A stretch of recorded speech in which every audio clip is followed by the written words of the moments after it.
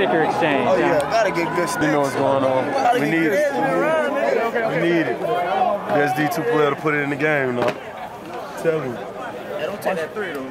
Oh no. Hey, my nigga, keep his 3, man. Let him keep his 3, man.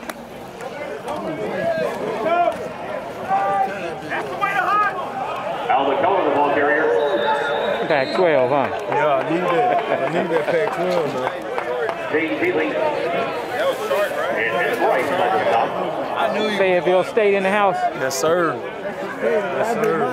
HBC. You know, HBCU, you know, I'm trying to put them on the map. Keyshawn James, Big 8. D-line. Play everything up front.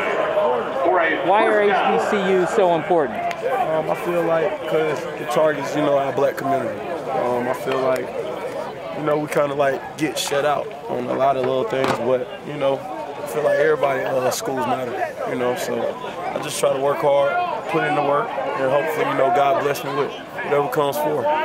Tropical Bowl, how special is this? It's a great experience. You know, I met a lot of different players, players from, you know, big Division I schools, players from D2 schools such as myself, HBCUs. So, you know, it was a good organization that pretty much helped me, you know, critique my game in a lot of ways. CIAA stand up. Oh, yes, sir. Defensive player of the year. Yes, sir. Every second down is pass. 36.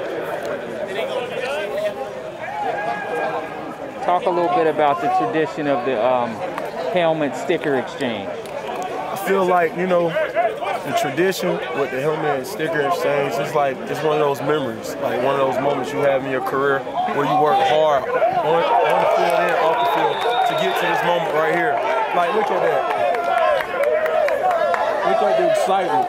You know, all the blood, sweat, and tears that you put in, all the hard work, the 4 years that you put in, maybe even 5, and you get moments like this.